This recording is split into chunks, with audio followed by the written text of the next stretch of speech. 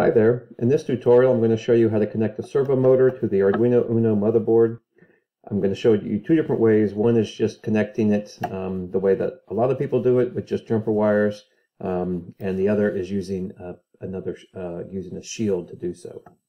I'll just tell you right now, this is not my board of choice. What I prefer is the Teensy. The Teensy microcontroller is much faster and cheaper than the Arduino.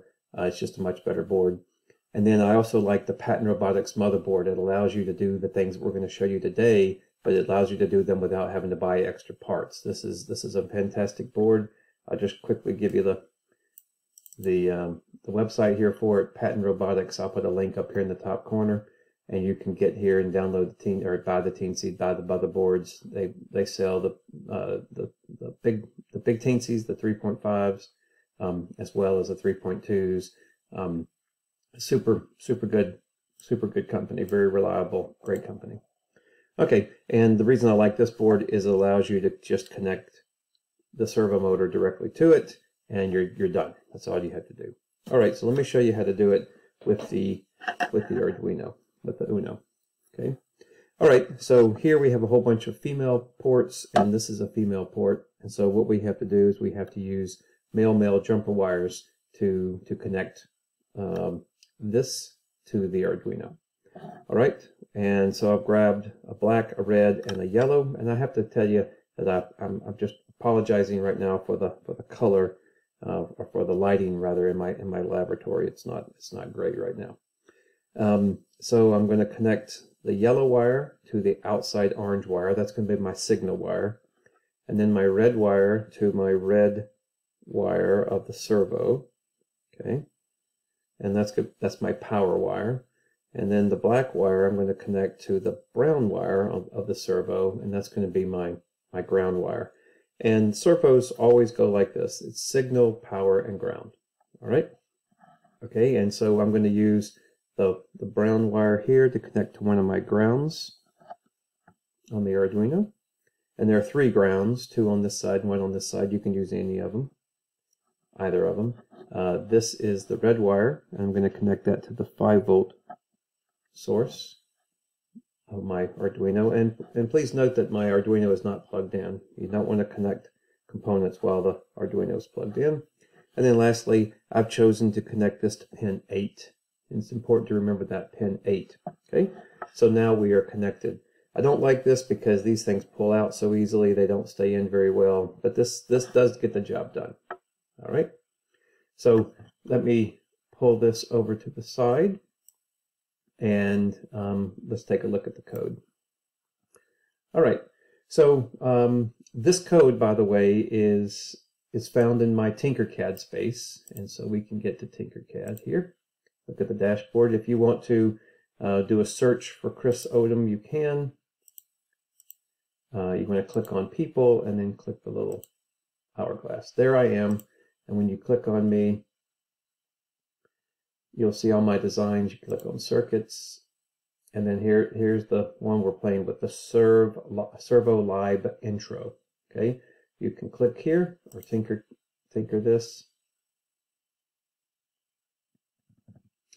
and this is essentially what we just connected. And we can open up the code. This code here that I'm showing you is in fact this code here. So it's the same piece of code. You don't have to, that's where you can copy and paste it. What I've done is I have included the servo.h library. Now this is built into Arduino. You don't have to go up to Sketch and include a file or include a library. It's already done for you. It's built in.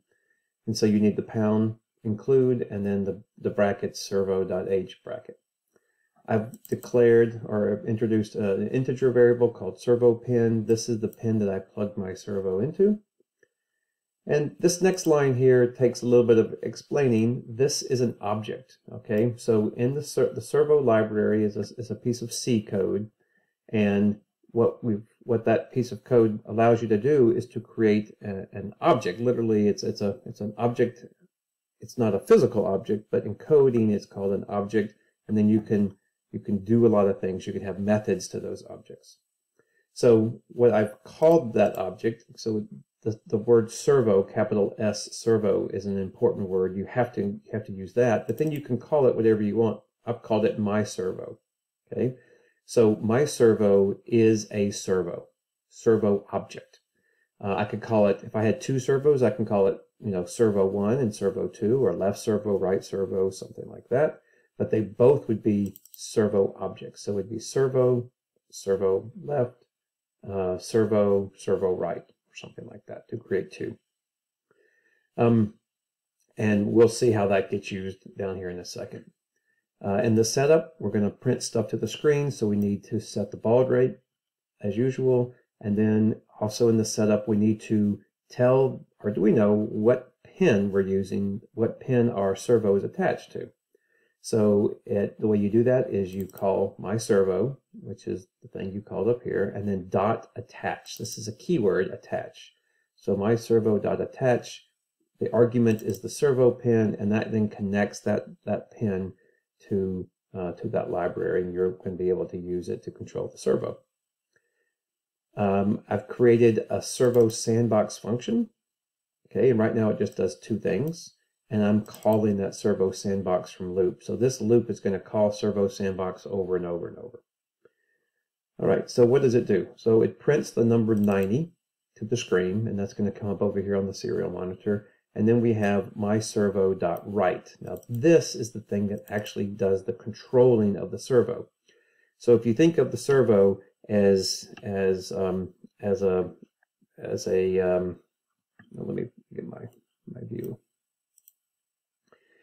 If you think of the servo as this thing that spins, okay, over here is 0, and that's going to be 90, and that's going to be 180. And so this object is going to be able to, for example, rotate from the 0 position to the 90 position to the 180 position, and anywhere in between. So this is an unmodified servo, and it will only rotate 180 degrees approximately. Okay, so what we're going to do is we're going to drive it to the 90-degree position. So let's upload that code now and see what happens. So of course we need to, actually let me get this video up here going at the same time. All right, so we're going to connect this. Now we're ready to upload the code.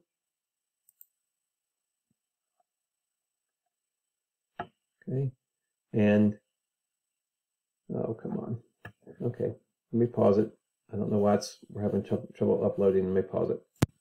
All right, I don't know what's happening with the board, but now it has uploaded, and you would have heard a little zip where that servo has turned to the 90-degree position.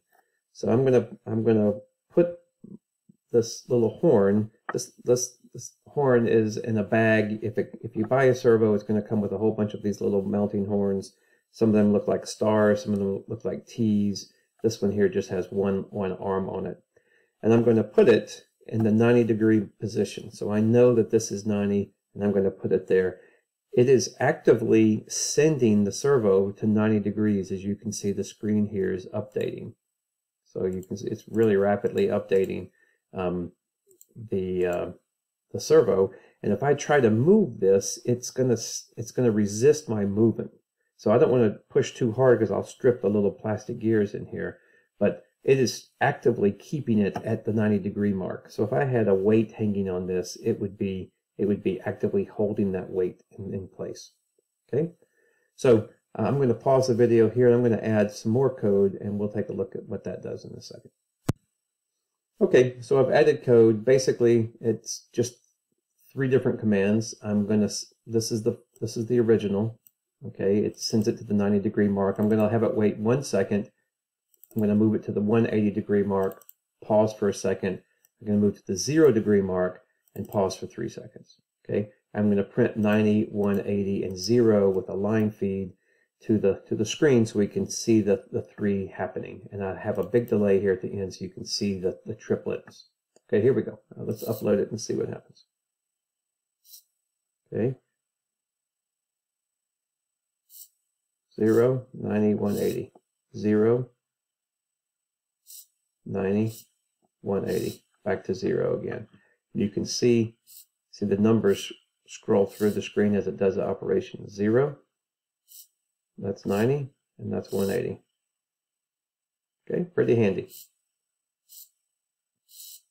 Okay.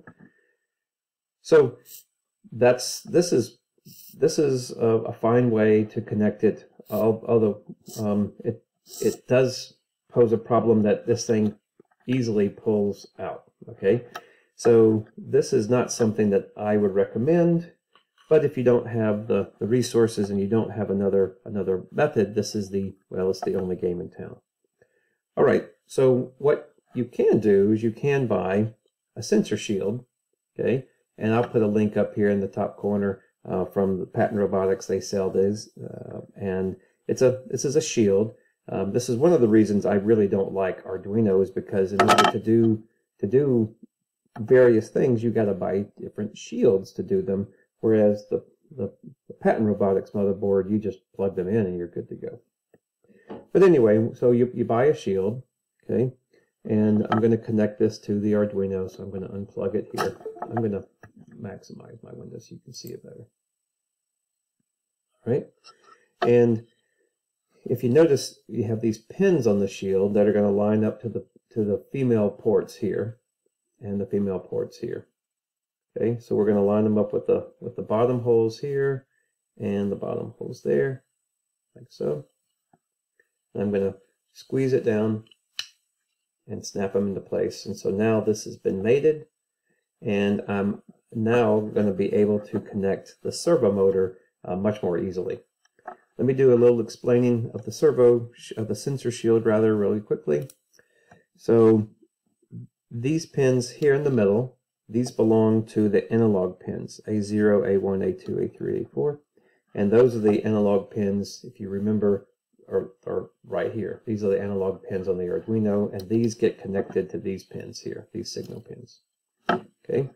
Up here, these pins from 0 there to 13 here, these are your digital pins, which are on this side of the board. Okay, and then what's really nice about this is that the ground and the voltage gets shared by all of these pins here. So all of these ground pins are common, and all of these voltage pins are common, and they share that ground. Those two grounds over here, for example, those are all connected to these grounds, and this voltage pin here is connected to all of these here. Okay, you can actually run an external battery pack here if you want to as well, and then move the jumper. But for our purposes, we're just going to run it off of the computer battery. All right, so let's see that guy get plugged in. All right, so remember, the yellow wire or the orange wire is signal, the red is power, and the brown wire is ground. All right, and so it's really, really, really important that you connect it in the proper way. So the ground wire is my brown wire, and I'm going to plug it into that ground pin. I'm going to plug it into this ground pin right here. The G stands for ground, the V for volts, and the S for signal. All right. So pin 8 is the pin we used. Okay. And I'm going to triple check, because you will destroy a servo if you plug it in backwards. So the yellow wire goes to signal, the brown wire goes to ground, and we are ready to plug it in. The code is still on there. The code is going to be running, and so there it is, 90, 180, 0. 90, 180, 0. Okay, what I want to show you right now, really quickly at the end, is I've run the sweep command.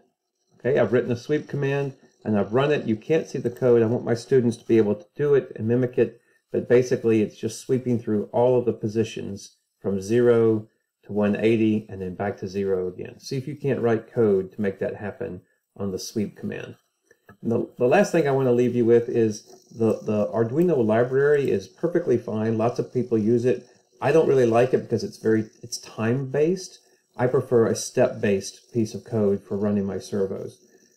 Sometimes time is good, but step is usually better. So PCRduino.com, this is my textbook site. If you go to the Downloads tab, scroll down here to the bottom, Servo Motion module, this text here, you can copy it and use it. This will run a modified servo that runs 360 degrees in a stepwise fashion. You can see at the very bottom the lowest level functions, and then the medium level functions. Okay, that's it. Thank you.